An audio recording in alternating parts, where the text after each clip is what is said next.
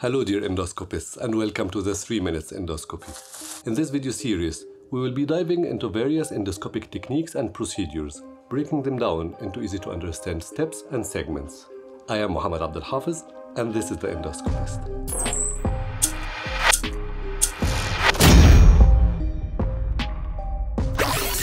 Today we are starting with the technique Endoscopic Gastroenterostomy. For a full video, the link will be here or in the description below. Now, I will try in just 3 minutes to explain the technique of endoscopic gastroenterostomy, so get ready to take some notes. Now let's start the timer and get right into it. First step will be to localize the stricture by using upper endoscope. After that, we will try to pass the stricture with the ERCP catheter and a wire. Step number 2 will be the exchange of ERCP catheter with nasobiliary catheter.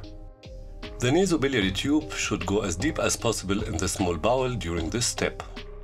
Step number 3 is to remove the upper endoscope while leaving the nasobiliary catheter deep in the small bowel. This can be controlled with the fluoroscopy. In the fourth step, we exchange the upper endoscope with a linear EOS endoscope. Step number 5, after giving buscopan, we try to localize the small bowel loop while filling it with water through the nasobiliary tube. You can see here the right loop will include the catheter inside and we'll see the turbulence of water while injecting it.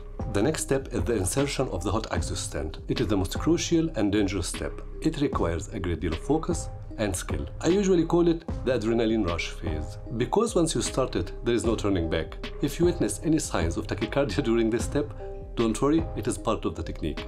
The application of the Hot Axios stent starts with inserting the stent through the scope. It's very important to fix it tightly to the scope and to rotate it towards you.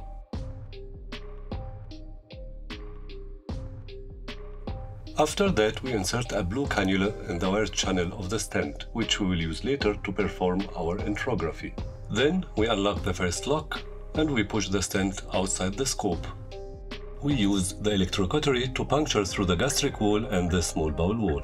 To confirm the correct position of the stent, we perform through stent enterography by injecting contrast medium through the blue cannula. A clear and good enterography should be seen.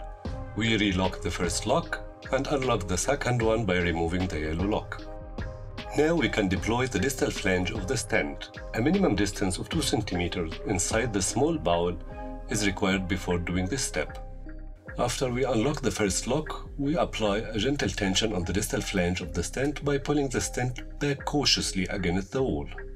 Again, we relock the first lock and unlock the fourth lock and deploy the proximal flange inside the scope. Finally, we release the stent by pushing it outwards while pulling the scope gently backwards. After we release the stent, we confirm its correct position by injecting blue dye through the nasobiliary catheter, which should flow in the stomach.